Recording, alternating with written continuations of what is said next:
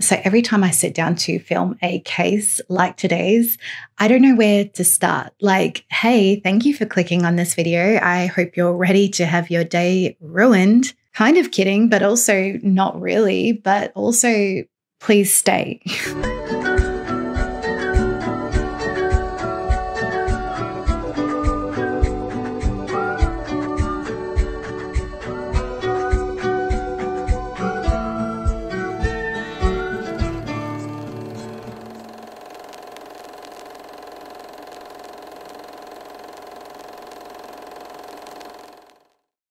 Hello, best friends, and welcome back to our safe, cozy little space in the wild, wild west that is the internet out there. And welcome to this chat that I wanted to have with you today. Yeah, intros will always be awkward. I don't know why I feel like I'm sitting down to give a class presentation, like I'm literally going to whip out a PowerPoint on you all. But I hope you're all doing well, super well. Swell even. If you are new here, then hi, hello, my name is Liz and I am so happy that you're here, as is my beautiful co-host Lily, our resident emotional support angel who joins us for every single hangout because she refuses to be locked out of the room while I record. Can anyone say codependent? It's me, by the way. I'm the codependent one. So today we have a big case, so big in fact that I can't fit this whole debacle into one video. And so welcome yet again to yet another multi-parter deep dive. I always feel funny about doing multi-parters because I know some of you don't like the wait, which I totally get because me too. But I know some of you love the multi-parters because you know I get to go into way more detail than I usually would in one video. And if that is you, strap yourself in now because good Lord, do I have details for you today? Like I have been obsessed with this case. And don't worry, those of you that are like, but the wait, Liz, because part 2 will be here very soon. And I know that because due to some unforeseen production issues, your girl filmed part 2 before she sat down to film part 1 right now.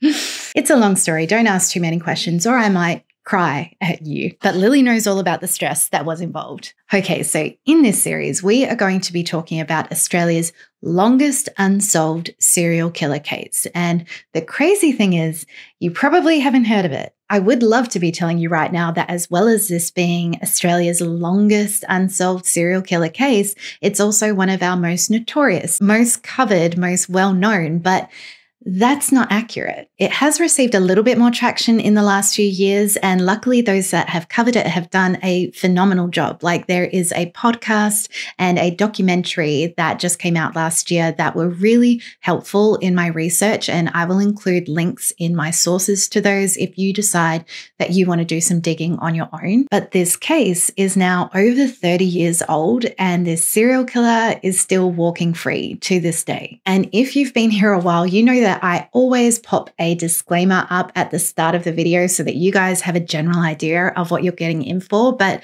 now for this case, I'd like to add like a more casual disclaimer as not a doctor. If you have like high blood pressure or are just having a particularly angry day today, then maybe just take a few breaths right now, like deep breaths to ground yourself to prepare for what's to come. Because there were times during my research of this case where I literally had to get up and walk away from my laptop, or I was going to punch it or like throw it out the window. There has been tears, there has been swearing, there's been all of the emotions. So if I get a little bit sassy today, I apologize. That is the only way that I know how to passively, aggressively express my inner rage. But like with all of that said, let's get into it. So we're going to start off today by meeting Colleen Walker-Craig.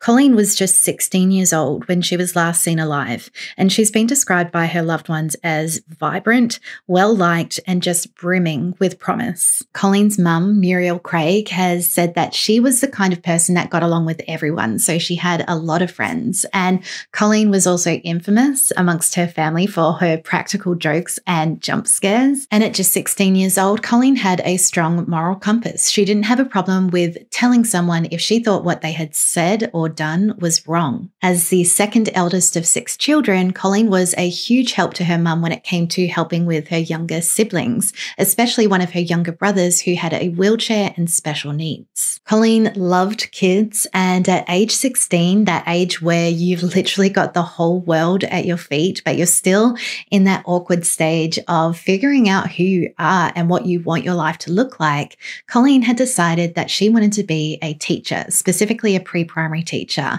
And at the time of her disappearance, she already had some work experience under her belt and a certificate working to make that dream a reality. Colleen was mainly based in a small town in New South Wales called Sawtell with her mum and siblings, but she was also independent and would travel quite often between towns to visit family and friends. And so nothing was amiss in September 1990 when Colleen gave her mum, Muriel, a hug and a kiss, as she always did before she left the house, and made the 45-minute journey south to BOWRAVILLE, leaving her mum, Muriel, with no idea that this would be the last time that she would see her daughter alive. BOWRAVILLE is a small country town nestled in the Nambucca Valley in New South Wales, approximately halfway between Sydney and Brisbane. And at the time of Colleen's visit, BOWRAVILLE had a population of about 1,100 people, roughly 350 of which were Indigenous. And we're going to go just like a smidge back in history today, and please forgive me in advance for what I'm sure is going to be me butchering the pronunciation here. But the Gumbaynggirr people are the traditional owners of the Nambucca Valley and the land surrounding it, and they had lived there for literally thousands of years before Europeans first made contact in March of 1841. As is the case with a lot of other countries that have gone through a colonisation process, Australia has a very long and very horrific history in how its First Nation Indigenous people were treated during that colonisation process and in the years following. And in this series, I feel like I am unable to give the detail deserved to all of the injustice and terror and pain that Indigenous Australians have suffered and continue to suffer to this day. Like, we're talking attempted genocide, people having their children stolen away from them, and these children having their culture and identity stripped away intentionally. We're talking nuclear and biological warfare. I feel it would be disrespectful of me to try and sum everything up in just a couple of paragraphs here in a video related to a different topic. And so instead, what I'll do is have links in the description to sources dedicated purely to this topic. In particular, there is a docu-series called First Australians by Blackfella Films and SBS, which I would highly recommend. Back to our case though, early on in the 1870s, BOWRAVILLE was a small timber town, and it really followed the same trajectory as a lot of other timber towns in Australia, thriving and growing rapidly at first to accommodate all of the timber workers. And so it had 2 hotels, a post office, several general stores, a school, and a couple of churches. But as the timber industry declined, the town remained stagnant for a good long time until the 1980s, when it began to take on tourist appeal for people living in Sydney and other close by cities who found the town's old-timey historic main street called High Street charming and endearing with its cute shop fronts and iconic 1940s picture theatre. What these newcomers and tourists often wouldn't see though was the other BOWRAVILLE, just down the hill on the southern edge of town. The Mission, often referred to as the Mish, was where a lot of the town's Indigenous population lived. It was made up by a single road called Cemetery Road, lined on one side by a row of small simple houses and on the other side by a park that had a big gum tree in it where a lot of the neighbours would hang out together. And the Mission was located really very neatly between the town cemetery, the piggery, and the dump, where the parents on the Mission would actually prefer that their children play rather than them wandering onto High Street in town, where they were worried that they might be targeted by the non-Indigenous residents living there. So it really was like 2 separate BOWRAVILLES. So it probably goes without saying that, along with a lot of other small towns in Australia, BOWRAVILLE had a history rife with racial tension and segregation. So much so that in 1965, the town was was specifically targeted by a bus tour called the Freedom Ride, carried out by renowned activist Charles Perkins and a group of university students protesting the blatant discrimination and segregation of Aboriginal people in small-town New South Wales. And Charles Perkins very nearly started a riot when he went to the Picture Theatre on High Street, now a movie theatre,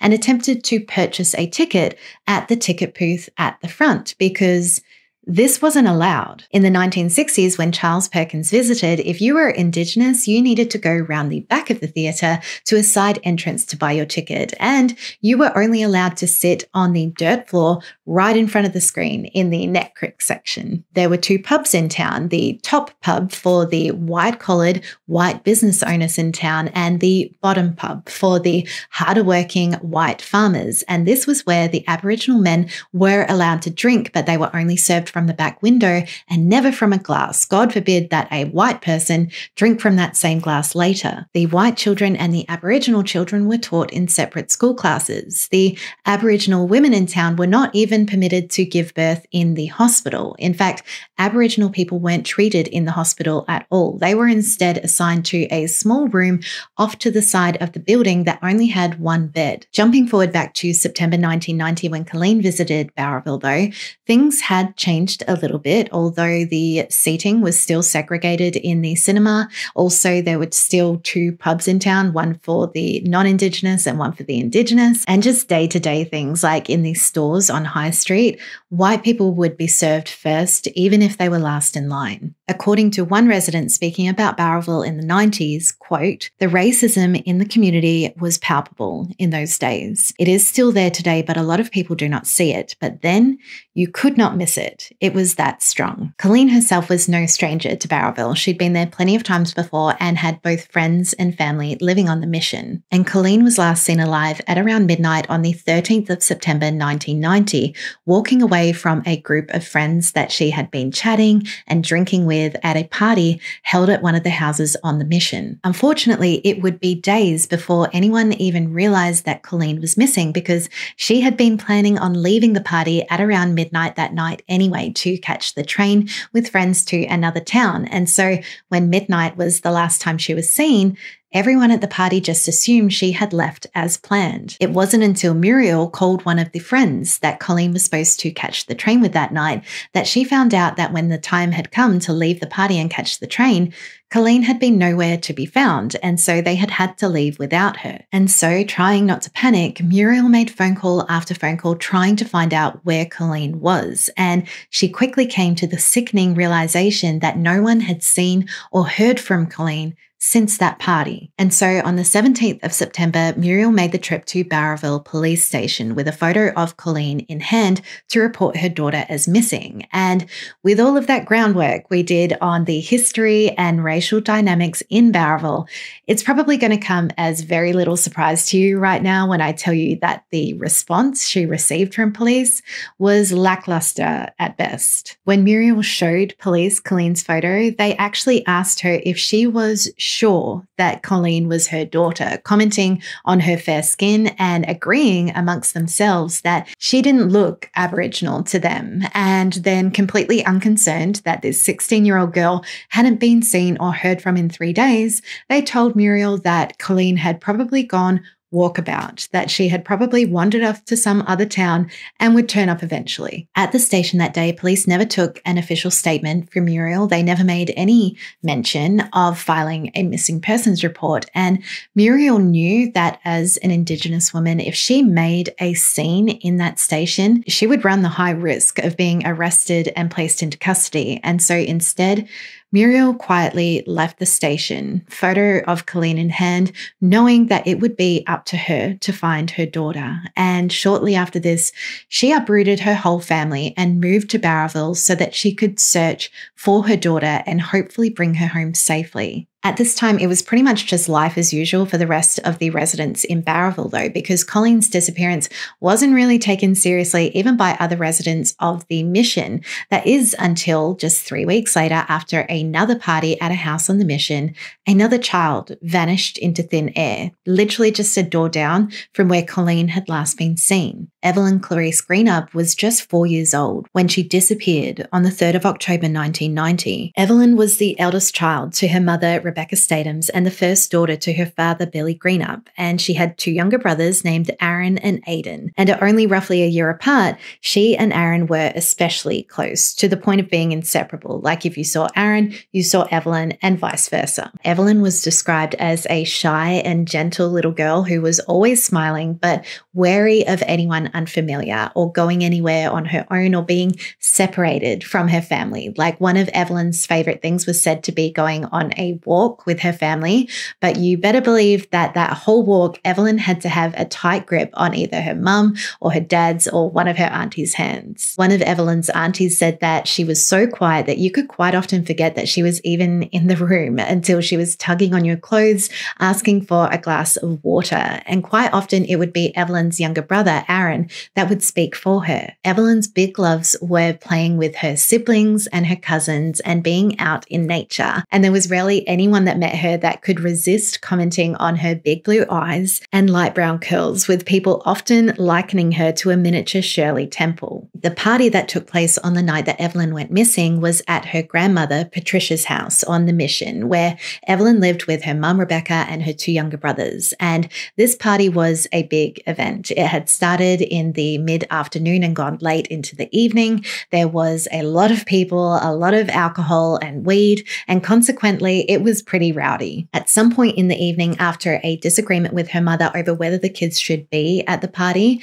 Rebecca grabbed Evelyn and the boys and took them next door to where their father, Billy, lived, hoping that he would be able to look after the kids. But she was fresh out of luck when she got there and realized that Billy was too intoxicated to take care of the children. So having had a fair amount to drink herself, Rebecca took the kids back to Patricia's, where the party was starting to wind down anyway, and she and all 3 kids went to sleep in the same bed in one of the bedrooms. Rebecca awoke the following morning feeling particularly groggy. She had slept the whole night through, which was rare. Usually she would be up at least once making a bottle for her youngest son, but she hadn't woken up at all. And now, this morning, she had a particularly bad hangover. Looking around her, Rebecca saw her 2 boys sitting side by side playing quietly on the bed, but Evelyn was nowhere to be seen. And so Rebecca asked the boys where their sister was, but they weren't really able to answer. And so Rebecca headed out and asked her mum, Patricia, and Patricia told her that she hadn't seen Evelyn since they had all retreated to the bedroom the previous night. And so probably feeling those first inklings of panic creeping up, Rebecca went and asked Billy and a few other partygoers if they had seen Evelyn, but no one had. And then when she came back to her mother's house mid-morning, Rebecca saw something on the front lawn that made her heart drop. There was one of Evelyn's little pink sandals lying on the grass in front of the house. Evelyn's auntie, Michelle Jarrett, came home at about 6 p.m. that night to find her sister, Rebecca, beside herself, having been searching for Evelyn all day. So Michelle grabbed a photo of Evelyn and her sister, Rebecca, and headed to the police station so they could report the little girl as missing. A police officer was just on his way out of the door of the station when the sisters arrived, and so relieved that they had caught him just in time, Michelle and Rebecca showed him Evelyn's photo and explained that this 4-year-old little girl was missing and hadn't been seen since the previous night. And I don't know what the usual protocol should have been at the Bowraville police station when a child is reported missing at knockoff time, but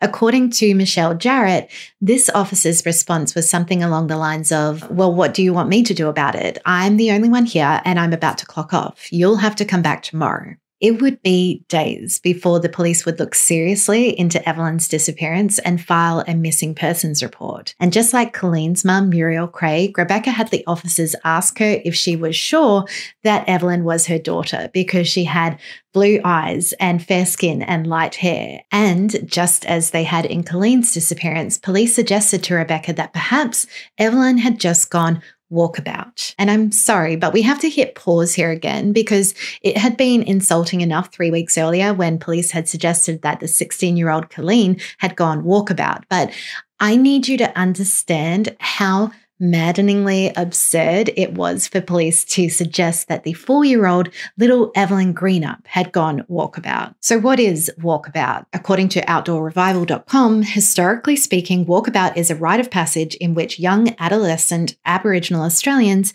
undertake a journey that will help transform them into adults. And depending on who you ask, traditionally it would be young Aboriginal males between the ages of 10 and 16 who would undertake this journey, which can last for up to 6 months, during which time the individual can travel a distance of over 1,500 kilometers or about 1,000 miles. And this young person must survive by themselves in the wilderness all of that time and distance. They have to be able to create some form of shelter to withstand the elements. They have to be able to source clean water and food by combination of hunting and fishing and being able to distinguish edible plants versus plants that will kill them if they eat them, and also medicinal plants if they become ill or injured. And so with all of this in mind, there are quite literally years of planning and teaching that go into preparing a young person for this epic journey before it takes place. And it's not left up to the individual or even their parents to decide when they're ready.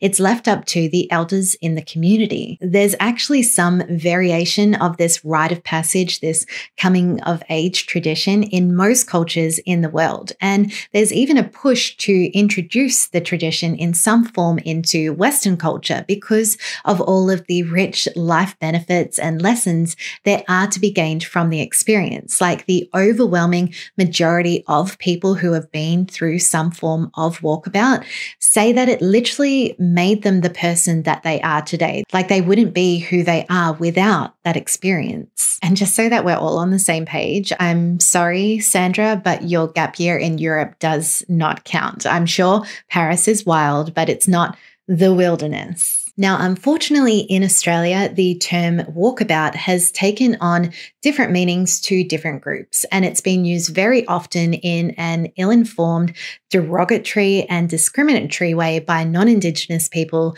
to stereotype Indigenous people as living these nomadic lifestyles, always coming or going and never being in one place for too long. Even more unfortunately, in this case, it was used by the police as an excuse to not do their job and do everything in their power to find these missing children. And we can hit play again now. Hopefully that we're all as equally outraged that the police suggested that 4-year-old Evelyn Greenup had simply gone walkabout. Because Evelyn was just 4 years old, police felt a little bit more pressure to attempt to find her. Like she was obviously a little bit harder to write off than the 16-year-old Colleen. And so they conducted an investigation that involved a couple of searches, but they quickly lost interest again once they spoke to a couple of witnesses who claimed to have seen Evelyn in the sweet shop on High Street in town the morning after she was supposed to have disappeared. And we'll be talking more about these supposed sightings later in part 2, but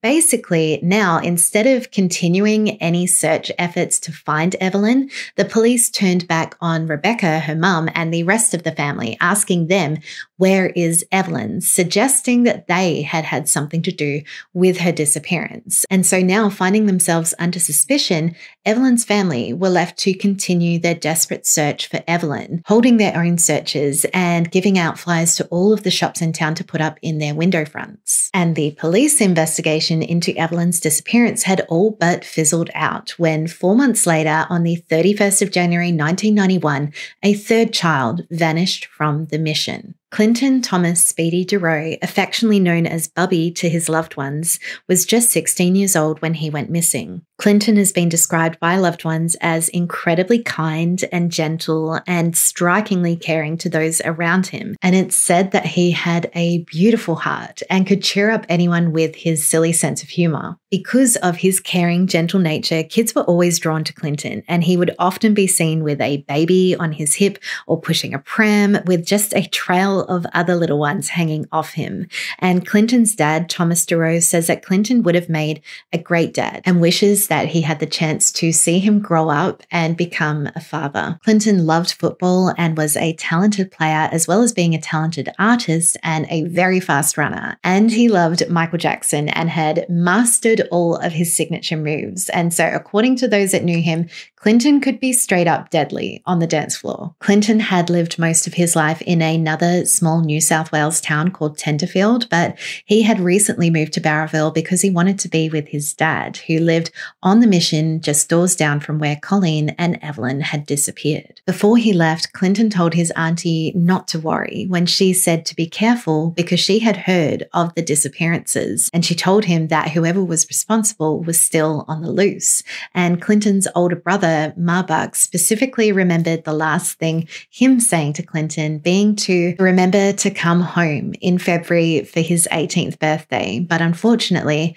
Clinton would never get that chance to celebrate his brother's birthday with him. Once in BOWRAVILLE, it didn't take Clinton very long to make a couple of friends and also strike up a romantic relationship with a girl named Kelly Jarrett, who happened to be a close friend of Colleen's. And this relationship became real serious real quick, to the point where Clinton and Kelly were basically inseparable by the night of the 31st of January 1991, when they both attended a party at a public housing flat not far from the mission. By the night of this party, Colleen had been missing for 5 months and Evelyn had been missing for about 4 months, and the community were only just starting to suspect that their disappearances might be connected. And this party was much the same as the others. There were a lot of people, a lot of alcohol, a lot of weed, and Clinton and Kelly were having a perfectly good time. And then at around midnight, Kelly was approached by one of the men at the party, and he asked her if she would like to come back to his caravan once the party wound up so that they could watch some music videos and have a few more drinks. And Kelly agreed on the condition that Clinton be allowed to come too, which the man had no problem with. And so at about 3 a.m.,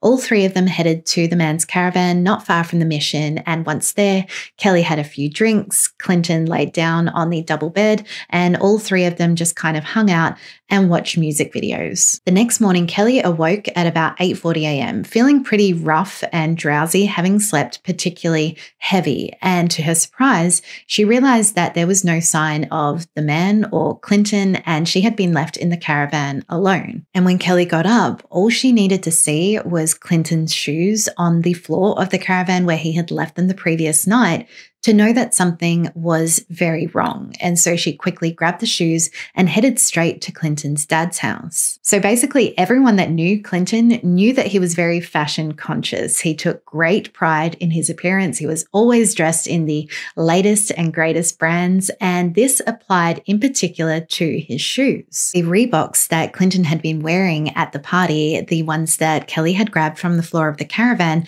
had been a Christmas present from his dad, Thomas. And from Christmas Day onwards, Clinton never took these shoes off. He was fussy about them. He took care of them. Like, it was a running joke in his family that the only time Clinton was without these shoes was when he was showering or sleeping. And so when Clinton's dad, Thomas, saw Kelly standing on his doorstep that morning holding Clinton's shoes, she didn't even need to say anything. He also immediately knew that something was wrong and that something had happened to his son. And so he called the police to report Clinton as missing. And if anyone's wondering, yes, I am starting to feel a bit like a broken record when I tell you that, of course, the police were entirely unconcerned with Clinton's disappearance. They couldn't or wouldn't understand the significance of Clinton leaving his shoes behind, and they told Thomas that Clinton had probably wandered off, or you guessed it, gone walkabout, and that he would show up eventually. Thomas was told that he would have to wait at least 24 hours before filing a missing persons report. And so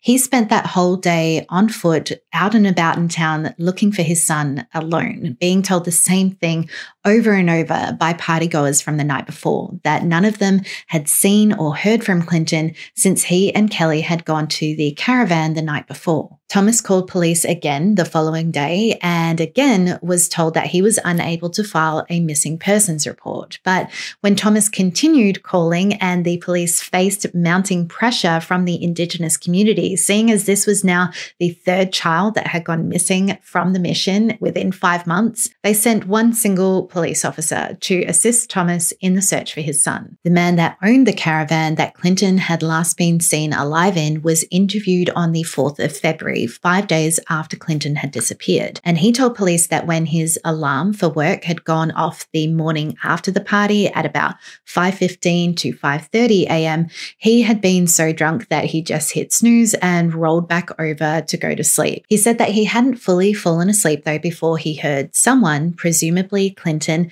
leave the caravan, which he allowed police access to, but no forensic testing was completed, and after a quick look over everything, police were satisfied that the man had had nothing to do with Clinton's disappearance, and that if Clinton had been a victim of foul play, it must have occurred after he left the caravan early that morning before Kelly woke up. These suspicions were felt to be confirmed after police spoke with a couple of witnesses who claimed to have seen a boy matching Clinton's description hitchhiking out of BOWRAVILLE the morning he was supposed to have gone missing. And just like the sightings of Evelyn that we mentioned earlier, the morning after she was supposed to have gone missing, we're going to be delving into these sightings more in part 2. In early February, understandably frustrated at police's inaction and lack of concern that now 3 of their children had gone missing, members of the Aboriginal community demonstrated out the front of BOWRAVILLE Police Station. And I'm just trying to remember if I warned you guys that I was going to get sassy today. I think I did. I did, didn't I? Yeah, so the senior inspector on duty that day, Bob Moore,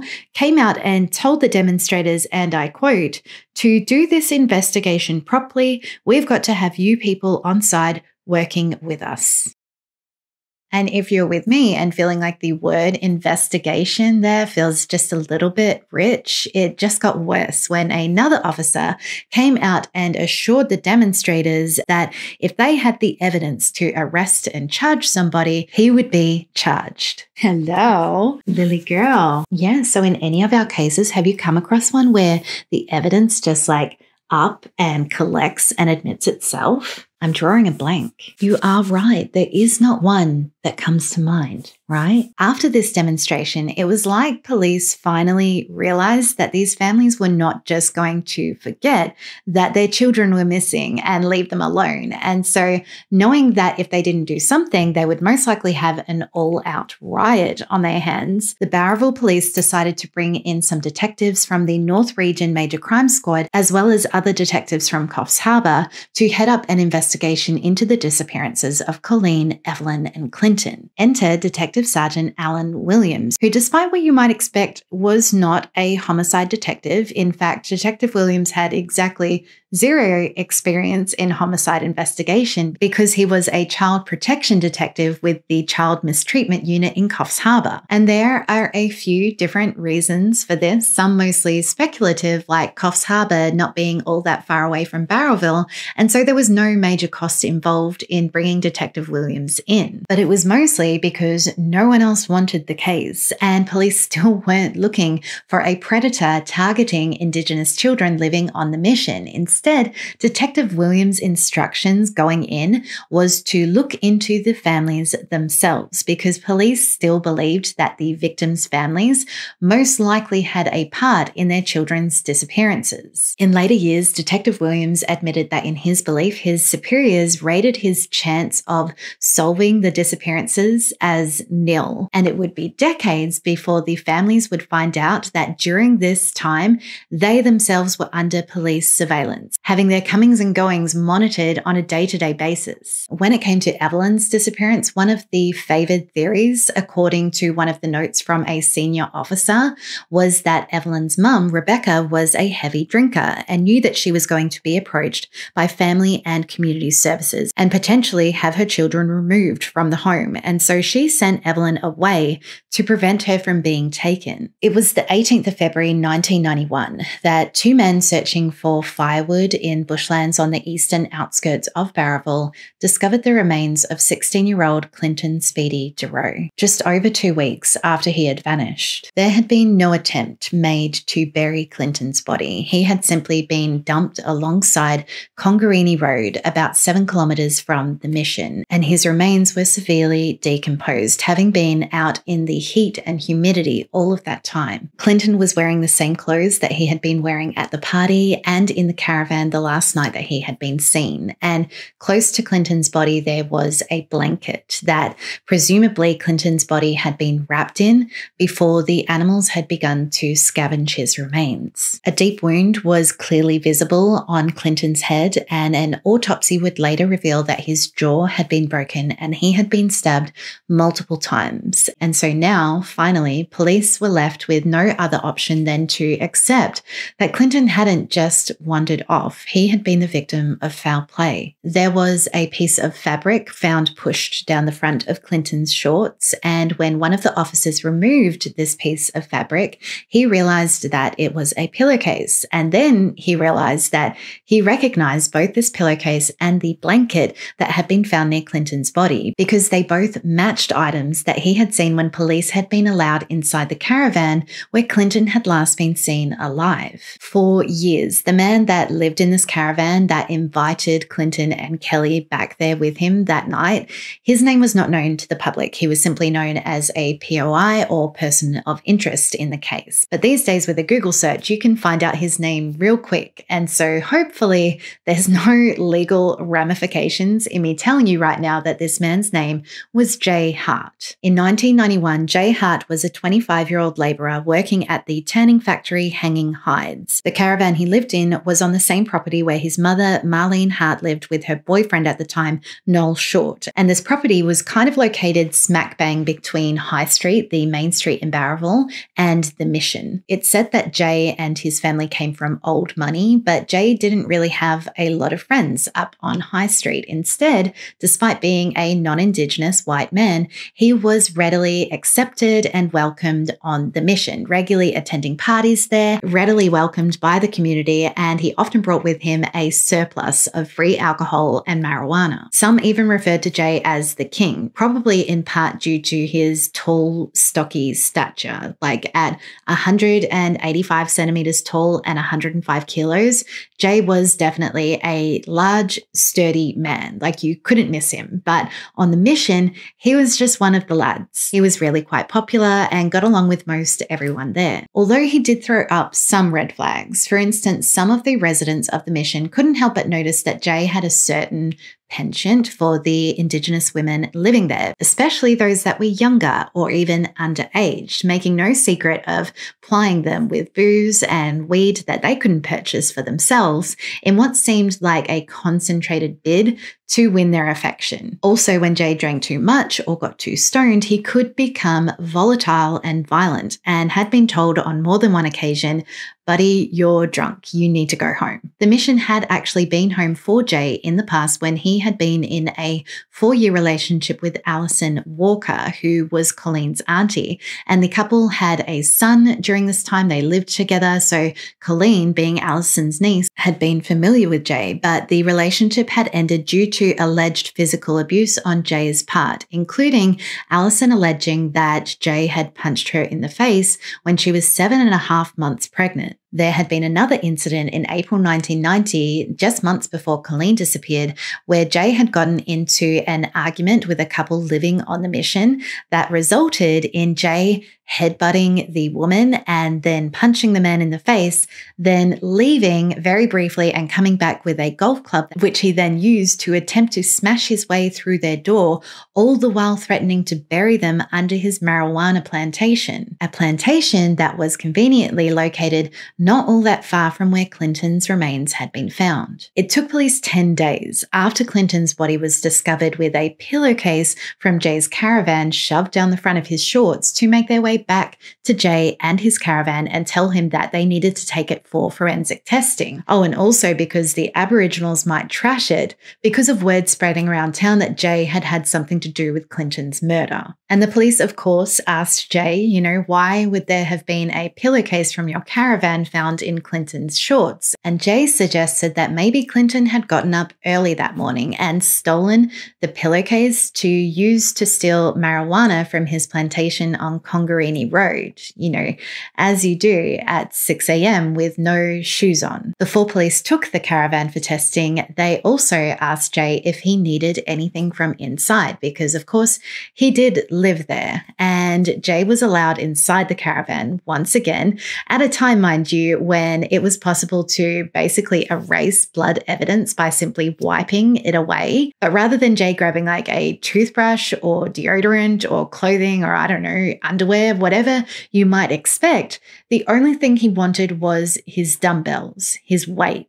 And he was allowed to take them, despite police knowing that their victim, Clinton, had died of head trauma that Clinton's family believe and forensic testing has since confirmed very well could have been caused by a blow to the head with one of those weights. But these weights were never able to be tested or examined or used as evidence because they were never seen again, and it's believed that Jay disposed of them shortly after being allowed to take them from the caravan. The blanket that was found beside Clinton's body that Jay's own mother confirmed to police in initial interviews matched the blankets that Jay used in his caravan. Yeah, that blanket was also never able to be tested or used as evidence because, and I kid you not, it was arranged for it to be washed. So after mishandling these items that could have been and probably were central pieces of physical evidence in Clinton's case, police finally interviewed Jay for a second time. And when they found that sure enough, Jay's story about his movements on the morning that Clinton had disappeared just did not